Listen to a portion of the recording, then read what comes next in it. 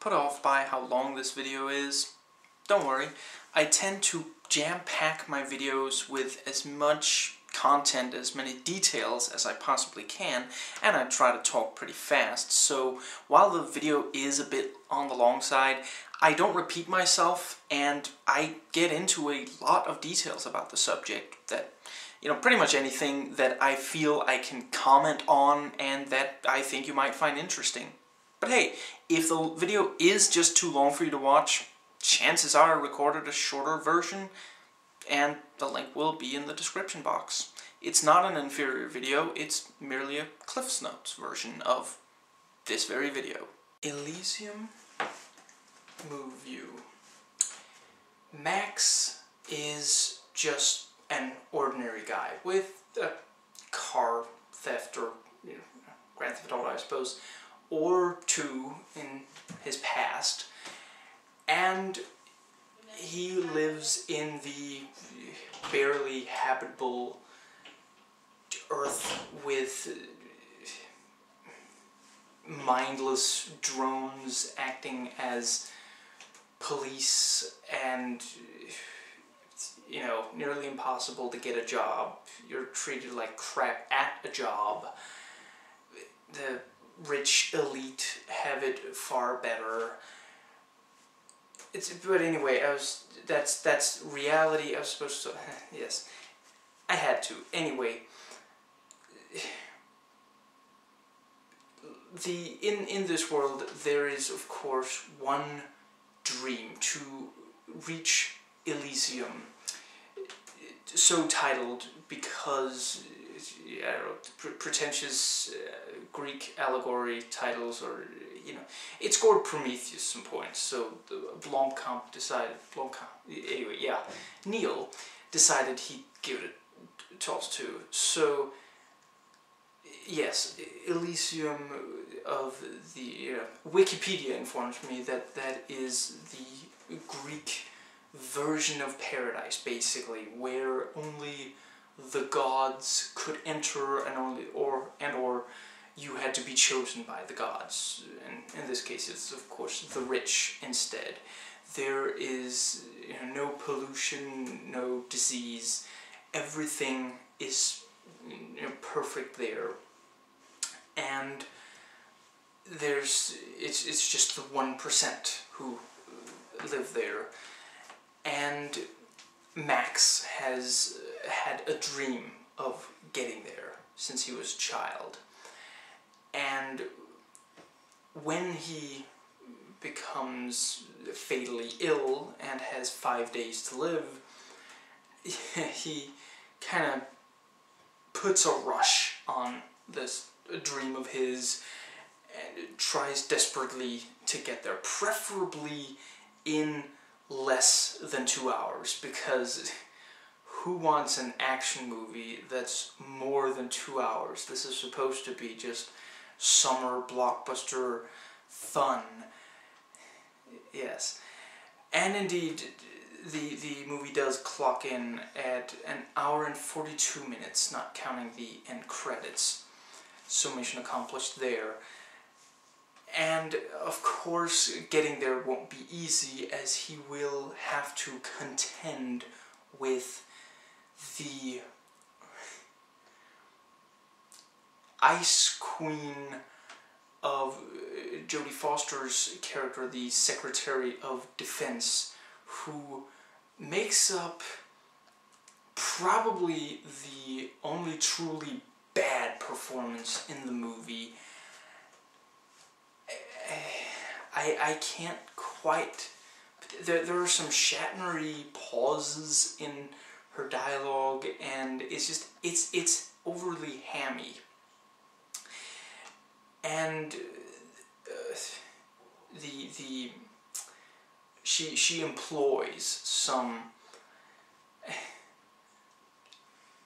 rather brutal men, mercenaries, that do shady work for her in order to keep people away from Elysium.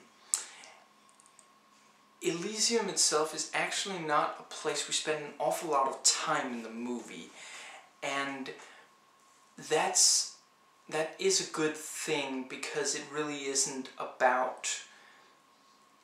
It's more about the sort of the divide between the people than this, you know, yeah, this actual place. And frankly, as you're watching a movie, you're not sitting there checking your watch going, when are they gonna get there already? It's this thing of building to it, and of making us want it, making us look forward to it. With that said, the actual third act of the film is one of the worst portions of the movie. It's where it gets the most generic and frankly downright predictable at points, which really, I mean, okay, so the guy's only made 2 movies so far, but really the thing that you can really see with this and District 9 is you don't really know what's going to happen. In part, this is an action movie, but you're not sitting there guessing when the action is going to occur. I recently watched The Wolverine, and I like that movie quite a bit and stand by everything I said about it, but it also does have a fairly typical approach to this action movie thing of, you know, so and so much time passes, okay, let's have an action scene of some kind, you know, somehow, some way, some people are going to have a direct conflict with each other. There's going to be guns, there's going to be fighting, something, but, you know, the audience is going to get impatient otherwise, is the, you know, guiding logic there. And with this, you just never know. There are times that you really think, you know, are going to turn into action scenes, and then there are, you know, action scenes that sort of almost, you know, they really grab you by surprise. I was almost going to say that they come out of nowhere, but it's not really quite that. It's just that the actual build-up is sufficiently subtle. And I realize this is something that I tend to chide the Paul W.S. Anderson for, and the thing is, here it's actually done well. It's not anticlimactic like when he does it. Quite the opposite. It's very effective. And again, you know, see District 9 for other examples of how it's just, it can be very sudden, or it can be, you know, there can be these situations where you maybe think, you know, is this going to turn into an, and it doesn't quite. And yeah, it really works. And in general, the pacing is solid.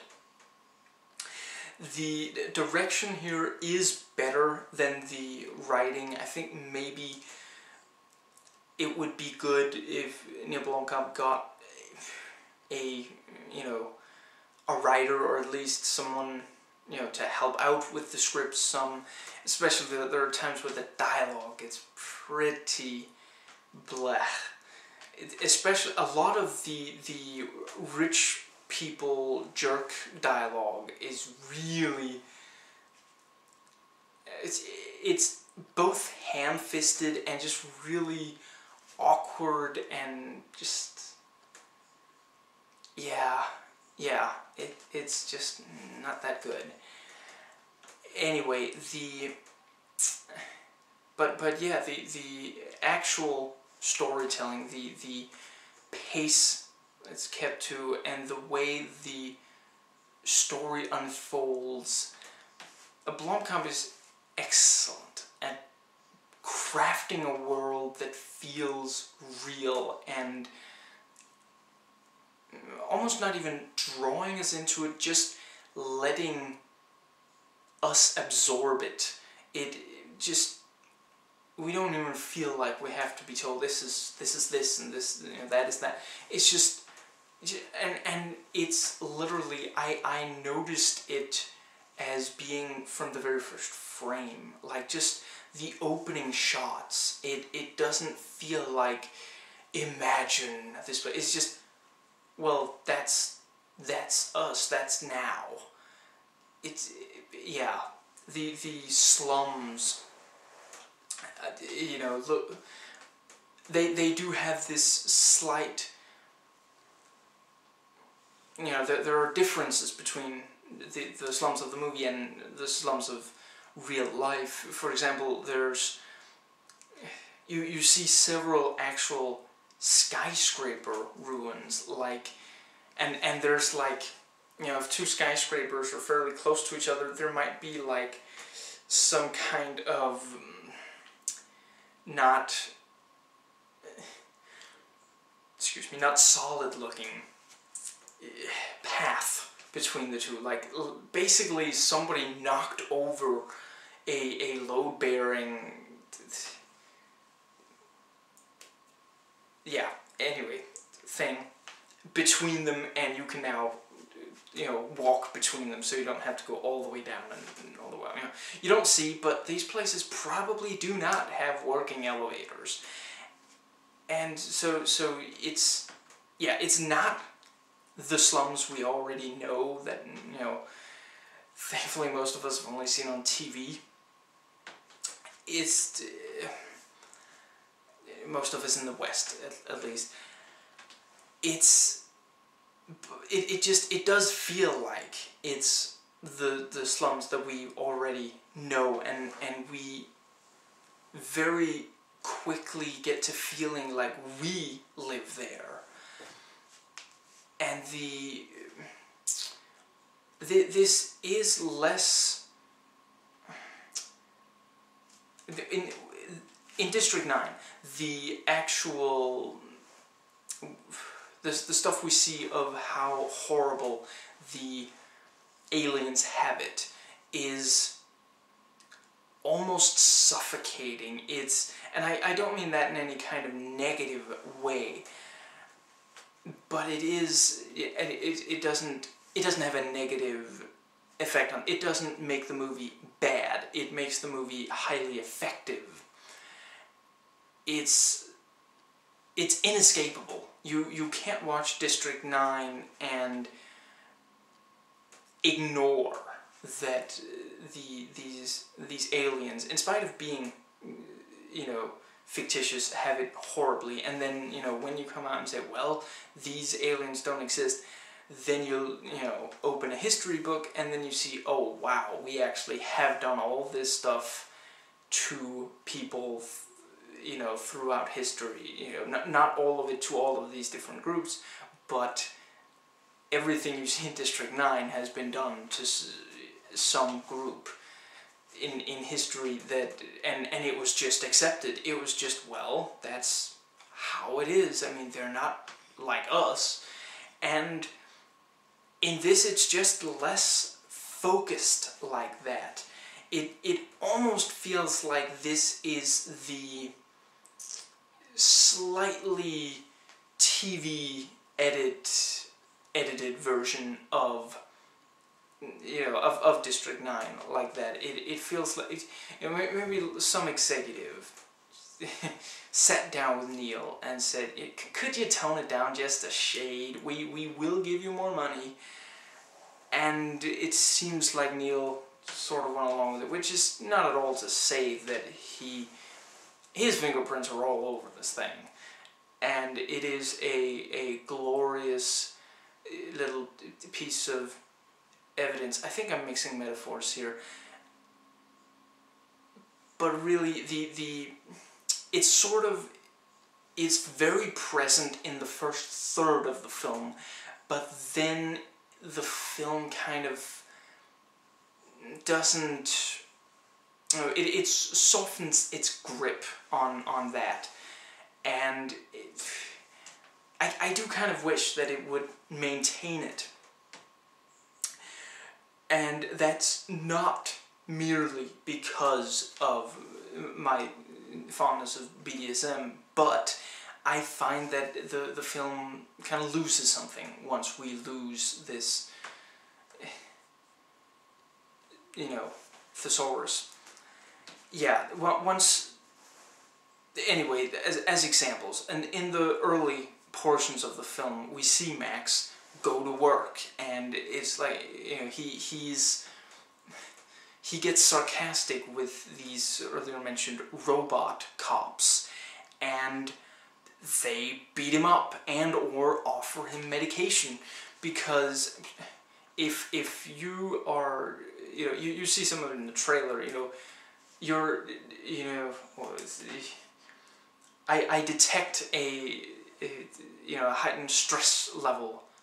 Would you like a pill? Is you know, because and that is very much, yeah, it's over-medicated Western world today. You know, you don't seem happy. You should take a pill. You know, it's not that you have some underlying issue that you need to, no.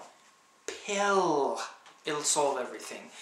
And yeah, getting beaten up by cops. I mean, you basically have a scene of stop and frisk in early on in this thing. So that's, yeah, it gets the message across. Although, unfortunately, Blomkamp doesn't completely depend on the satire, as he also, you know, gets up and preaches quite a bit. It gets pretty heavy-handed at points. And, you know, I'm not saying I completely disagree as a bleeding heart lib, but yeah, I can definitely identify it, and it makes perfect sense that it really bothers. It bothers me too. I may agree with it, but I prefer for it to be more subtly communicated in the movie.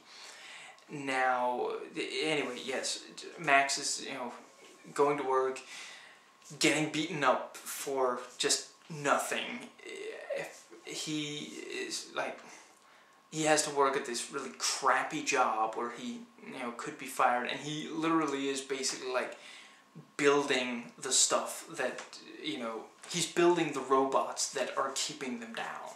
So it's really extra kind of, yeah, and he has this tiny crappy apartment, and it has this, you know, kind of grimy, bleak look. You know, and in some ways it's actually similar to that recent remake of an 80s classic. The title I can't quite recall. But anyway, yeah. So we do have Matt Damon doing another lib movie, and Obama is no longer friends with him, evidently. It could have been Eminem if he demanded that the movie be shot in Detroit, and yeah, insert 8 Mile reference here. If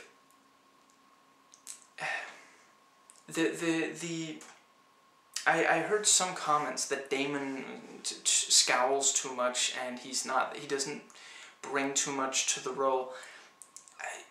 I find that he makes Max quite charming, and there's a sort of blue collar, you know, downtrodden, but not without hope, not without a sense of humor. Like I said, he gets sarcastic with robots and gets crap kicked out of him. He hasn't given up.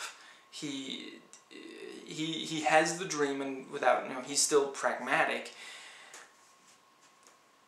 Now, the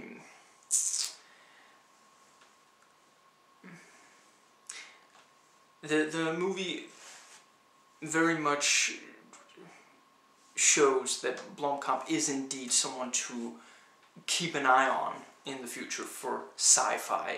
It's there really aren't very many names in the sci-fi cinematic genre that, yeah, are worth following currently, but he's near the very top of that list, and we do see that District 9 was not just beginner's luck. He really has something to bring here. Now, this does have a lot of similarities to District 9, which part of what made that movie work so darn well is that it was so unexpected, it was so fresh. And this movie also takes some much more traditional paths and elements. In this, we are not following the bureaucrat who is helping keep the aliens down. In this, we are following one of the downtrodden, and we can tell right from the start, even if there wasn't the obvious voiceover and like, yeah, extremely obvious setup, that this is going to be one of the, action hero movie things with the one guy who makes the huge difference, and this whole thing. The violence in the movie is always brutal and short. It always hurts the audience. We can feel when bones break, or yeah, it's that exoskeleton that you see. That thing isn't a suit, he doesn't just put that on and then, he can take it. No. That thing is grafted to him, and we get to see that in really unpleasant detail. So, yeah, and there are things like that in the movie. This is a hard R, and yeah. It's 2D and a hard R, so Neil Blomkamp very much has the integrity as well. Again, more money, but still, there's still ambition.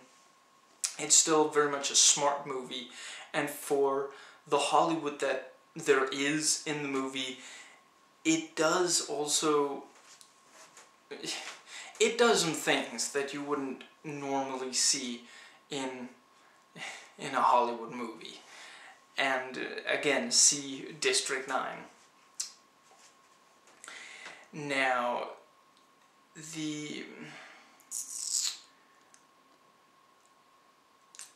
I suppose that more or less covers about the action. I've already mentioned that it's, you can't necessarily tell when there's going to be an action scene. The action has gotten some criticism of being like, mind-numbing and the like. I honestly don't really see it. There's not too much, there's not too little, it never goes on for too long. There isn't a single action scene that should be cut or that doesn't add to that. All of them raise the stakes and affect the status quo in very dramatic ways, and help set up character to get things. Yeah, I don't particularly have any complaints about the action in any of those regards. The one thing I will say is there are a few times where the handheld camera gets a little disorienting, and these tend to be very brief. It's like for just a single shot of the of a fight or something, or maybe two shots, they accidentally gave it to the guy having an epileptic fit on set, and really that's it. It lasts very briefly, and yeah. There are also a few bad uses of slow motion, and yeah, it's literally, I think it's maybe like 2 two uses, and it's just, it's very brief, and they just don't quite work. The score is done by a newcomer, as it's referred to as organic. I honestly didn't notice it a huge amount, but I'd say it's the good way of not noticing it too much. It's inobtrusive, but it helps establish atmosphere, and that is something this movie has quite a bit of. Not as much as this District 9, but yeah, quite a lot of atmosphere. The only times I really noticed it were when there's a hacker in the movie, and basically he has this, he's the hacker, so he has this little lair and a lot of guys around, and yeah, it's an unpleasant place. You will never find a more wretched hive of scum and villainy, and so we have this obnoxious techno that plays to kind of communicate that, to get that across to the audience. And when I say obnoxious techno, I obviously, as if there's any other kind, flame away. I don't mean that it bothers you, the audience. The movie is never loud. The movie is never, like, there are those movies where you go in and you leave with a headache. I think I actually did have a light headache when I went into the movie and came out without any. So, I'm not saying the movie is literally, headache medication. I'm saying it's really not at all going to, it didn't for me, and I tend to be extremely bad with these things that, if something is loud and something, I'm gonna get a headache. But yeah, and again, that's not saying that the movie isn't fun and doesn't have you on the edge of your seat, at times squirming. Yeah. Now, I do have to talk just a little bit more about the hacker. You're always in for a treat when Hollywood does hacking. A trick or a treat, depending on how you look at it. I think I just messed that up. A treat or a trick. Yeah, anyway. And this movie does not disappoint in that regard. And one of the... Yeah, Jodie Foster may deliver the only truly bad performance as the Secretary of Defense, but this guy, the hacker, Spider, he's unintentionally funny a lot in his performance. He is just...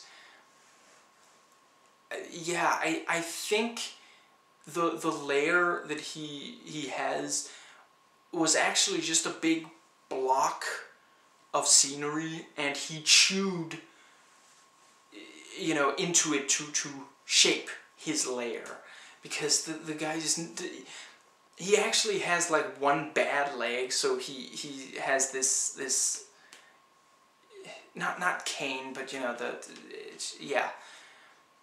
thing, and in spite of that, he's always moving and always like, and he'll suddenly yell, and he's a lot of fun. Yeah. Now,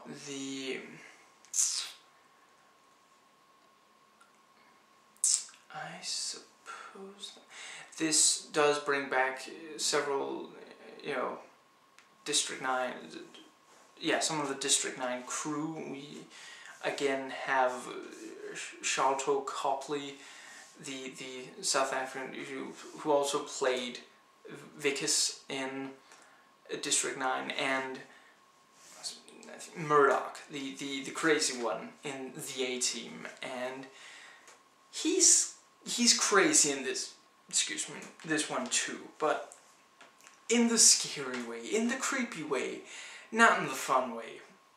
And yeah, he's basically his hobo beard that might just make the Wolverine jealous is portraying this psycho mercenary who favors a katana, and his face is not quite right. So anyway, Deadpool is working for the Secretary of Defense, and he, yeah, he's not well, and you do get, for a while you don't quite know why, but then the film throws a big hint your way, and you're like, oh, right. Yeah, it's, yeah. Now, the effects are excellent. This, of a lot of movies I've watched recently, this might be the best looking. The effects wise, there's just, you can't point to anything in the movie and say, well, clearly that's an effect. I mean, okay, you know what must be an effect, but you're like, but clearly that robot is there. Well, yeah, the shuttle, it's gotta be there, because it looks, it all just fits into this, yeah, you cannot tell where reality ends and the CG takes over. And it's also, like in District 9, we again have this technology which looks really like, really cool and techy and such, but also kind of just slapped together, where it's just, people built this, and it's just like, it's functional, we slapped it together from this and that, and just, yeah, it really, the movie feels real, and that's, the realism is very consistent. Again, there are some issues in the third act, but really, and in fact, the action sees a lot of realism. We have this, there are things that you're used to action heroes shrugging off that happen in this film, and they actually have an impact. Like, and yeah, I don't really want to give too many details, but basically think of it as, Die Hard, especially the first one. We're talking that level. If something, makes our hero bleed, he's gonna bleed, because that's what you do. He's not just gonna shrug it off and be fine. There's this,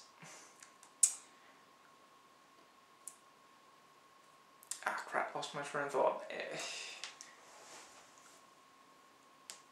Anyway,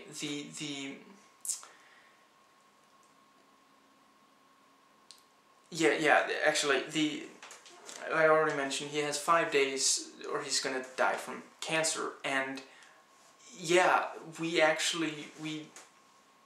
don't see a huge lot of effect from that, but we do see some. Dude's gonna throw up, and there is gonna be some after effects. He's not just gonna be fine for the whole movie. It's also, it's noteworthy, and reviewers have, of course, noted this. Max has a solid reason for wanting to go to Elysium. This is not just, I demand my people's freedom. This is not this. I'm not saying that that's a bad motivation. I'm saying it's something we've seen a lot, and it's it's a cliche at this point, even if it is a, you know, it's gone from trope to cliche. And yeah, here we actually have, you know, literally he has to go there. It's not this, you know, archetypal hero on the white knight who, on the white steed, who, on the white knight, there's an image, who actually has to, you know, his honor demands that he go and free the people. No, it's just, it's a guy who's sick, and the only way he's gonna get better is this, you know, insane, I mean, why else would you go and actually have an exoskeleton attached to you? You know, except, I guess, if you got really drunk. Now, we do, of course, get into some political and sociological issues, you know, such as healthcare, with Elysium being the only place that, you know, has perfect cure-all technology. You know, the third world slums of Earth, which is now all of Earth, there are hospitals, but they can't just cure everything. You know, get into some immigration and class issues. Now, the immigration is maybe especially, excuse me, where the film is heavy-handed and very naive in its optimism, because where the healthcare and you know, class issues are more, yeah, more reflected in, more reflective of the real world, where really, if efforts were made to it, there really does, you know, people don't have to struggle as they do currently in order to make ends meet. It is perfectly plausible to pay more for the minimum wage, to actually give proper benefits to make sure that people can survive even a medical disaster. Which, you know, that's something, both in this film and the real world, you know, this is especially true of America. I'm not trying to bang on America for this particular review. You know, I've done that in others. So, but yeah, if you get, you know, one medical emergency might just, you know, ruin you or kill you. And yeah, the immigration issue is just more complicated than in reality than it is presented here in the movie.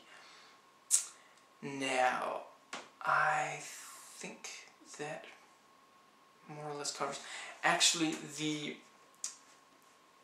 movie makes some very nice, subtle kind of allusions to these, you know, very real issues of modern warfare. There is, you know, I've already mentioned that, you know, the police are robots, and, you know, much in the same way, the actual military hardware is also very automated, and this kind of, you know, it goes into drone territory somewhat. And one very early scene has night vision used to sort of try to, you know, from above, used to try to find some undesirables, and it is eerily reminiscent, without being, you know,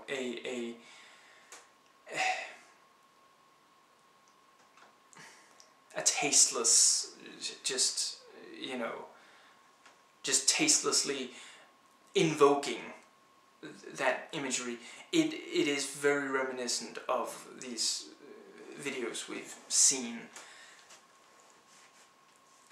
because of Bradley Manning and, you know, yeah, of US military just gunning down. Yeah, and it's very effective, and again, without being really on the nose, and without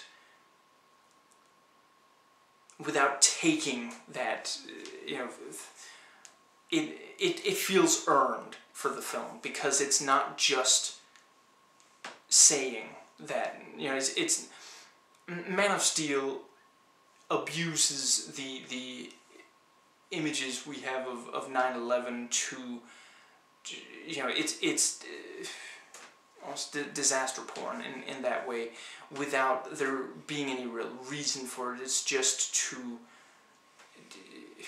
yeah, it's something that works, so they will do it, you know.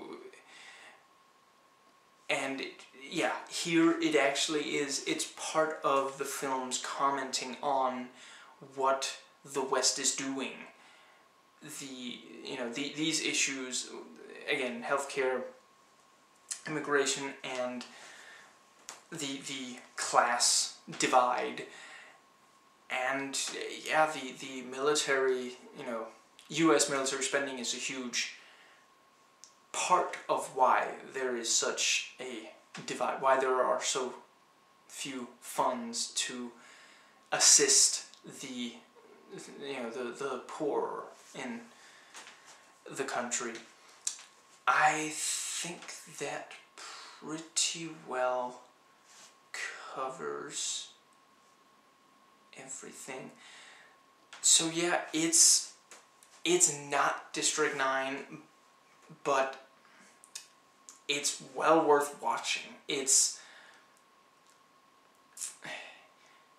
It could use a little more humor, but it's exciting, it's engaging.